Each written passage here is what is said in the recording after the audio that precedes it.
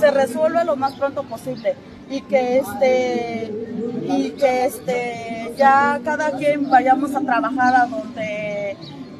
donde queremos, no precisamente aquí en Oaxaca, pero queremos que se resuelva este tema ya,